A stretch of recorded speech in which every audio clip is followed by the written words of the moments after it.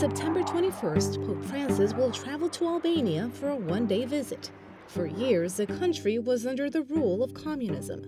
Decades have passed, but its effects are still present. Pope Francis will be the second pontiff to visit that country. John Paul II went back in 1993. John Paul II went there after the fall of the Berlin Wall and the collapse of communism, which greatly affected Albania. He was welcomed like a prophet by the locals, no matter their creed. Pope Francis is likely to be welcomed in the same way, but in a totally different context. Spanish priest Segundo Tejado lived in Albania for 10 years, and he knows the country quite well. He says in a country with such a painful past, national unity overcomes religious differences. 3 major confessions coexist in Albania. About 57% of its population is Muslim. Catholics make up about 10%, and Orthodox Christians represent 7% of its population.